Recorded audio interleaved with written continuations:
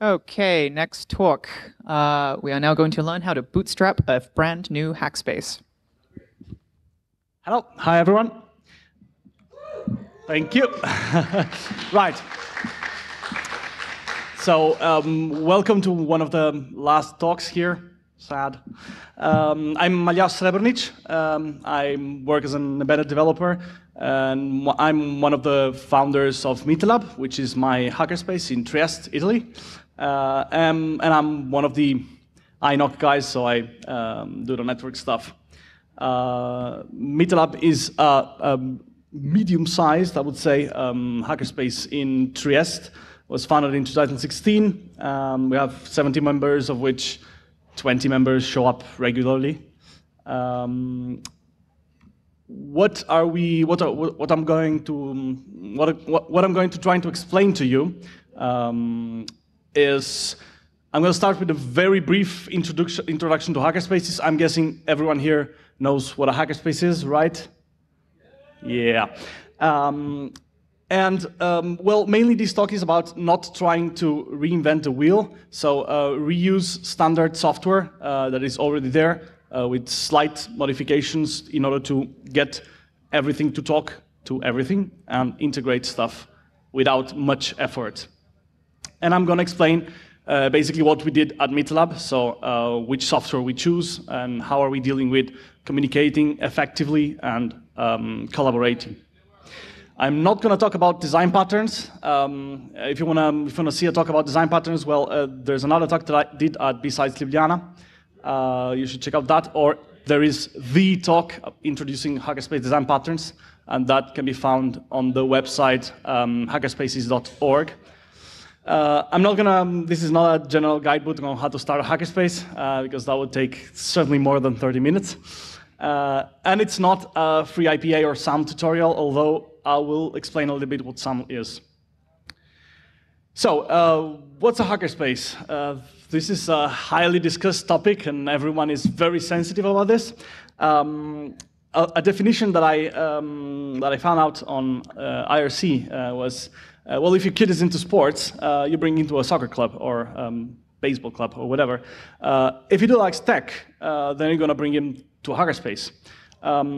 Another definition that I like very much is that a hackerspace is the sum of its members. And why is that?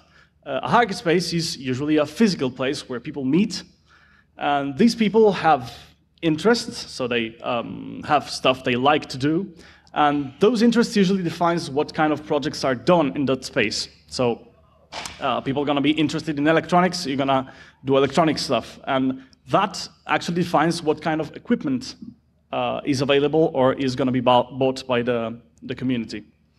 So hackerspace is a group of people, and that is very important. Another thing that is very important is how do people collaborate in a group. So in order to collaborate efficiently inside a group of people, especially if they're not already present in the same space, or some are remote, or some are just not present that day, you need communication. People need to talk to each other as simply as possible. And right, in this day and age of Slack and IM and stuff like that, it seems obvious, but it's really not that obvious how to communicate effectively. There needs to be some coordination. So people need to know what needs to be done, who took the charge of doing it, and usually when needs to be done, what's the deadline. And afterwards, and this is also very important, and as you know, programmers, we're usually bad at this, documentation. What was done, how was done, and how can people recreate it. So what we found out is in order to communicate, there really needs to be 3 levels of communication. There needs to be a day-to-day communication, where you can post the latest memes, you can ask if the space is open, if anyone is there, what are they doing, and things that need or usually warrant a quick response.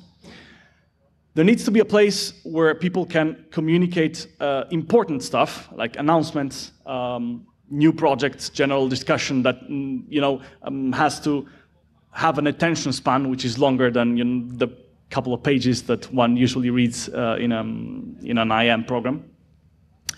Finally, there needs to be a reference, so things get discussed. There is a decision, and then this decision has to be recorded. And this thing has to be really easily accessible, really a couple of links away. You don't have to wade through screens and screens of forum discussion in order to reach the final conclusion.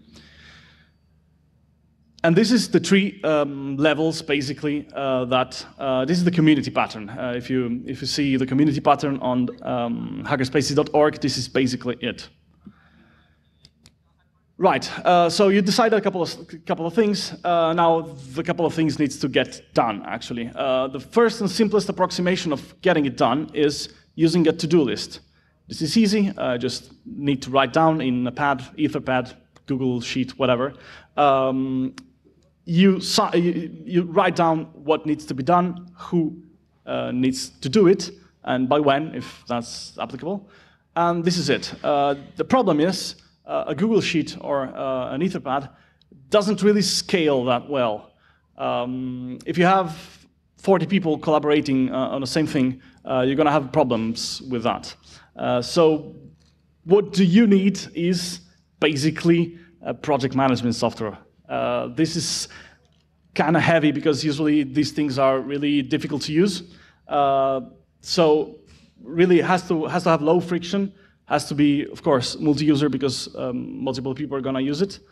And it has to have multi-project capabilities because you don't really, there's some software like Redmine and stuff like that that usually has only one project and you don't really want to deploy another instance for everything that you want to do.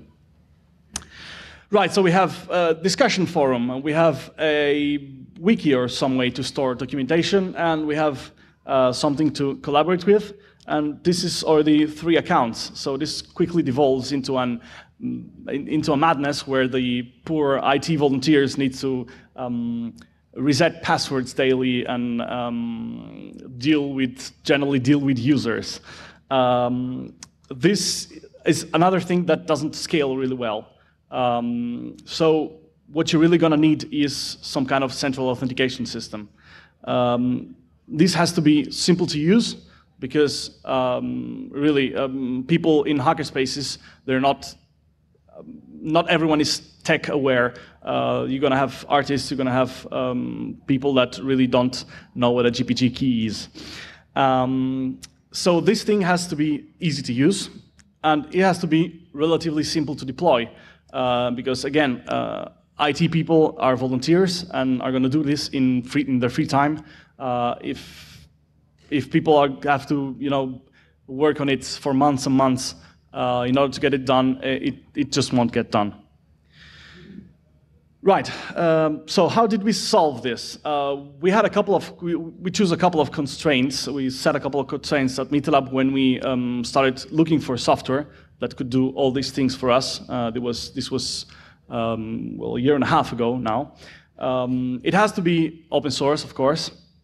It has to be self-hosted because we wanted to, not get attached to any kind of software as a service or external service. We want to be in charge of our own downtimes.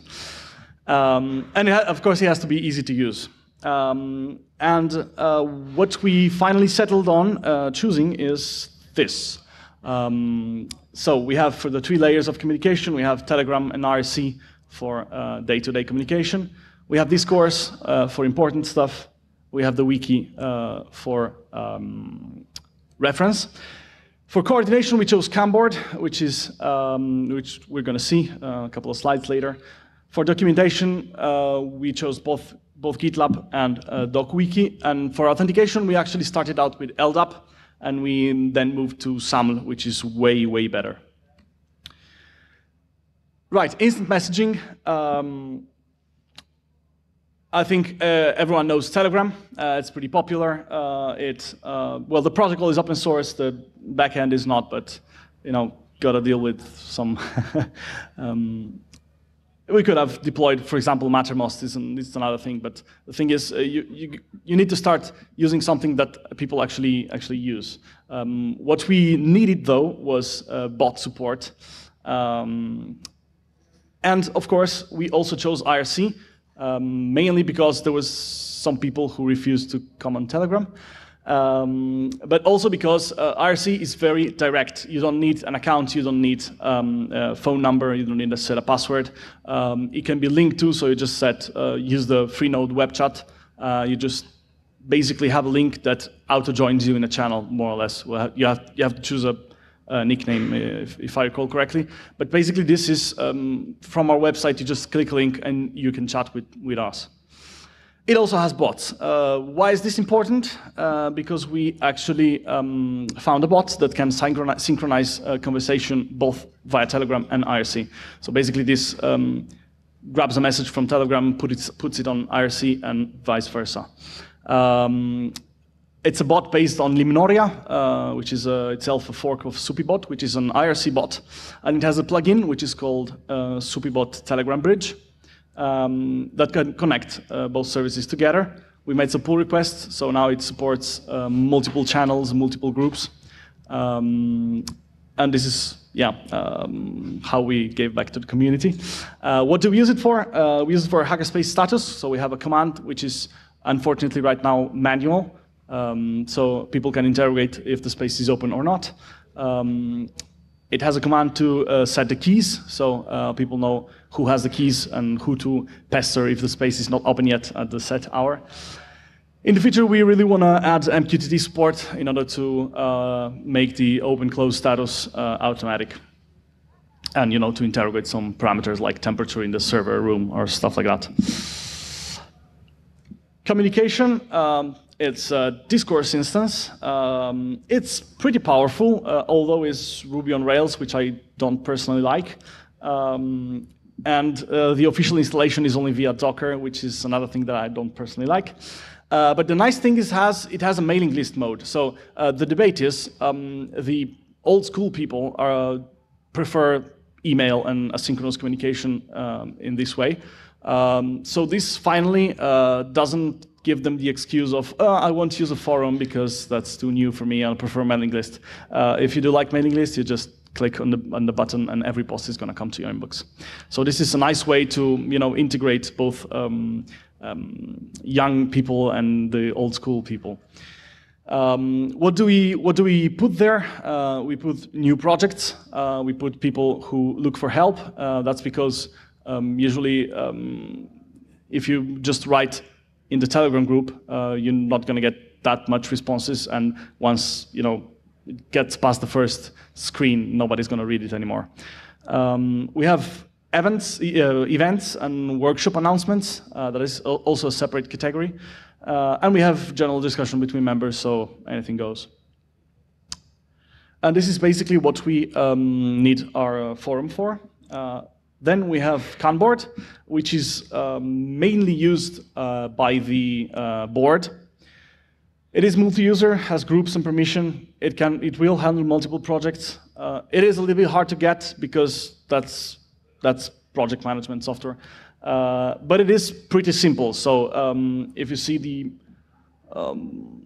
these are the columns, ready, work in progress, done. You just click on the plus and you add a task. So this is pretty low friction. Moreover, it has GitLab integration, so you can link a task here to an issue on GitLab, and that is also convenient.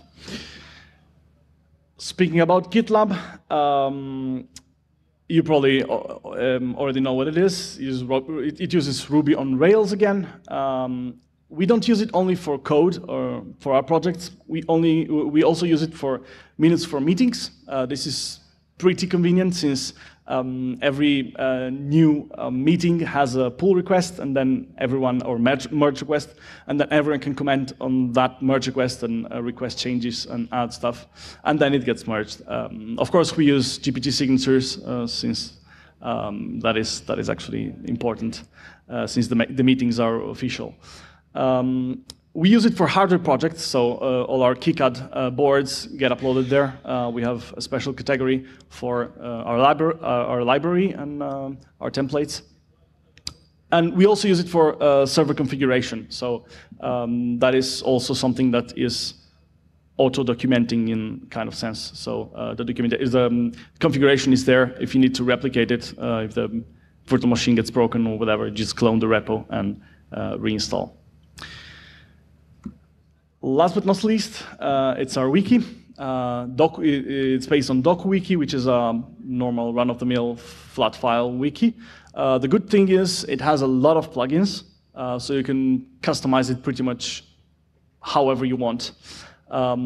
Here we do put our events, our projects, so project documentation goes here.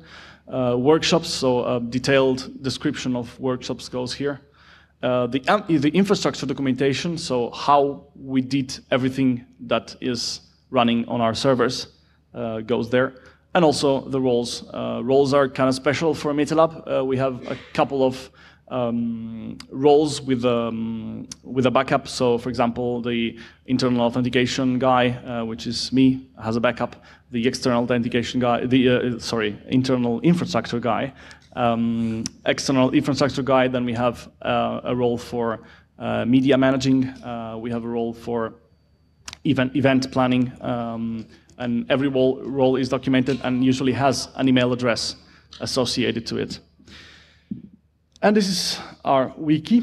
Now, for central authentication, the first version we did was used LDAP. This is not ideal, required a couple of custom Python scripts to add members and to synchronize members with our CRM. And basically was not really that secure. So we looked around and we finally found another software which is way better, which is called FreeIPA and can do all of these things and much more. So FreeIPA is a software that will authenticate your users, will enable you to set policies for which user accesses which machine or service. And it will have a log for security purposes. So this is the base. And it is really not a monolithic software. It's composed of little small pieces, which is an LDAP server, Kerberos, DNS, and it has a PKI. So all our internal certificates are issued using this system. I think it's the only software, LDAP-based software, that is not Microsoft, I guess, because I didn't check that, that has a nice user interface, and by nice I mean at least usable. It has a pretty powerful command line interface. You can access all the IPs. Actually, this is one of the instances where the command line interface is actually more powerful than the web UI. It's written in Python, so it's something that we already know. And it's pretty extensible. You can add your own LDAP object classes if you want. You can manage them in the UI. And so it's pretty customizable like this. What can actually be done with FreeIPA? It's an authentication system, so basically your imagination is the limit. What do we use it for? We use it for Radius, WPA Enterprise. The same set of username password that can authenticate you to our external services can authenticate you to our Wi-Fi. We use it for Netbox, which is another good piece of software for documenting your IP addresses and racks and whatnot.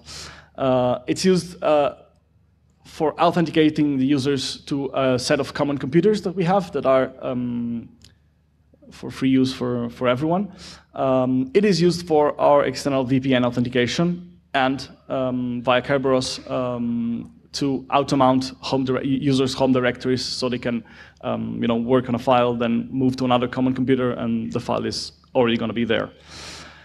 And of course, it integrates with Epsilon, which is another piece of software that we're going to see in a couple of slides, and that powers our SAML access to all our external services. In the future, what we like to add is an integration with our physical access system that we're currently building. So there's going to be that also. Right, so give me a shout if anyone has heard about SAML. Right, couple of hands. Right, it's initialism, stands for Security Assertion Markup Language. It can be used for single sign-on. Well, it is used for single sign-on. And it's usually based around one centralized entity for authentication and authorization, which is called identity provider, and multiple services that authenticate to it, which are called service providers. And usually the sequence is, well, a user agent, and the user in this case requests a resource from the service provider. The service provider redirects him to the identity provider. There the user can actually log in with his credentials. And in the response, there's going to be a SAML response packet.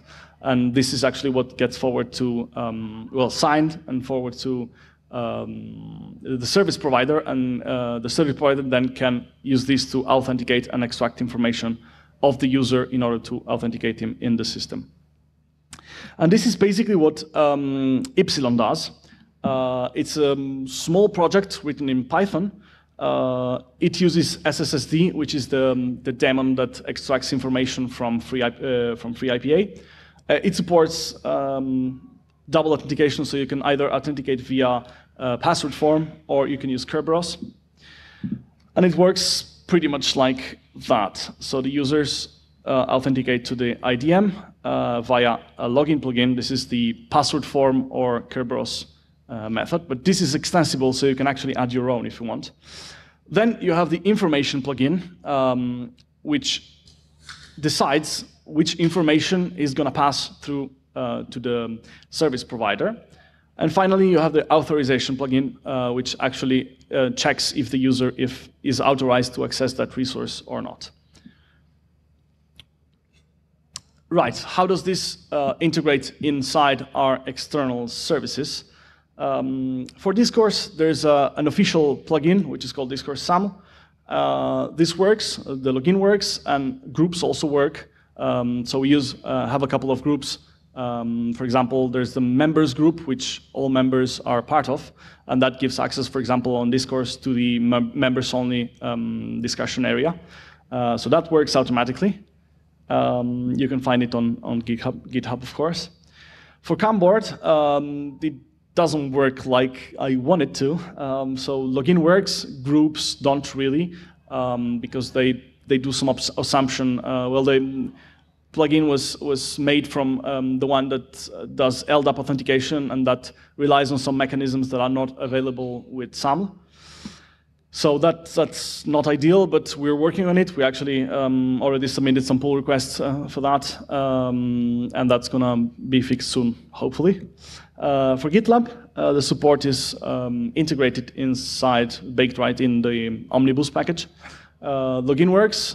Group sync is currently a work in progress on GitLab side. So that is not working yet. That requires manual intervention. And lastly, for Dokuwiki, there is a plugin that does everything. It was the first that actually worked out of the box. Right, so this is how everything goes together. The last thing is, of course, the users. For a while, we searched the whole internet for a self-service user panel. And finally, we found Moke, which is done by a university.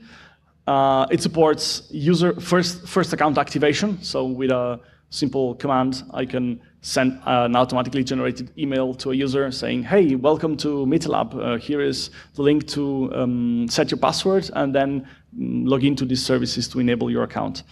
Users can easily add one-time password tokens. So that is also pretty simple to use. They can upload their SSH keys. Of course, the service itself has customizable templates, so you can style it however you want. It also has PGP MIME signed emails if you want.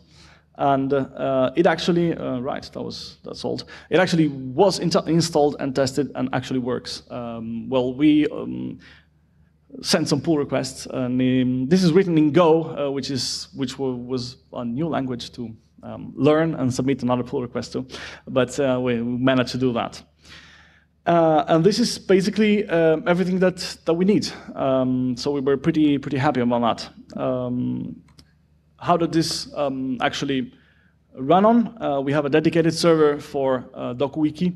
We have a dedicated server for Gitlab and Discourse, which is the biggest server that we have since Rust, Ruby on Rails, and Postgres usually eat up a lot of RAM. And we have two VPS. One is for self-service, and one is our FreeIPA outside replica. For internal stuff, we have bunch of hardware that runs a couple of virtual machines with FreeIPA and NAS storage for the home directories. Since we have a little time, I wanted to talk about SpaceNet. Has anyone here heard about SpaceNet? Arms up. Yay, hooray. Right, SpaceNet is it's actually also active here at EMF. It's a federated network, something like EduRoam, if you heard about it. Multiple hackerspaces can participate, and it gives you a login with your credentials on every hackerspace that actually participates to that. And also events like this one, or CCC, or CCCamp, or SHA, that was also covered by SpaceNet. And of course, it's reasonably secure because it uses tunnel TLS. And it is privacy conscious because you use an anonymous identity to do the first login to your server. So your username is actually not used outside the secure tunnel with your server. Moreover, there's also Space SAML, which is federated SAML login. This is kind of a work in progress. I've talked to Wilco about this. So it's already deployed at a couple of hackerspaces, but what needs to be done is they need to set up some kind of automated system to make joining other domains more easy. And another thing about membership management, what we use is Triton. This is a Python-based CRM. It's pretty easily extendable. It is a little bit complicated to get into because you have to know the basic accounting keywords in order to use it. But this is what we use to have a database of members, which is required by law in Italy. We set up fees, recurrent fees, and manage all the finances out of space. It's nice because it has an API, so you can actually embed it in another website, and this is what we plan to do.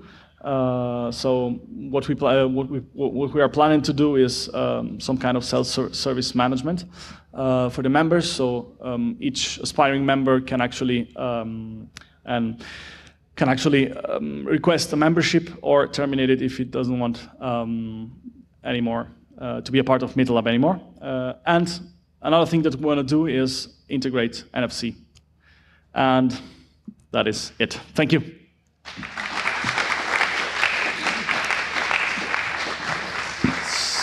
So since there probably not, do we have some time for questions or? Yep, we do. Awesome. Thank you. If there are any.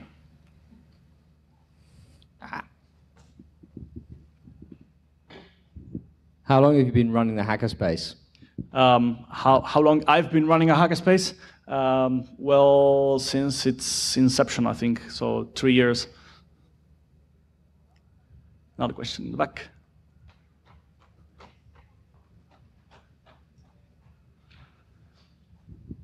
Hi, do you have any solution for inventory and asset management? Physical assets? Yeah, actually I do. Do you mean like servers and stuff, or actually like boxes and tools and stuff like that? All right. We are currently working on it. Yeah, this is another thing. I haven't found anything about that is reasonably standard and not really integrated in other stuff that other hackerspaces has. I haven't found anything yet So what we wanted to do is start building something that is abstract enough in order to get it integrated easily in other people's stuff. So sorry. Is that public yet? Let me think about it. It actually is, I think. It's on our Git, which is git.meetup.org. Oh, the question for the recording, the last question was, is it public yet? And it is, so. Cool, thank you very much. Thank you very much. If you want to discuss more about this, you can find me in the West London Hackers Village, or we could meet up at this exit and probably go to the youth workshop, which is, I think it's unoccupied.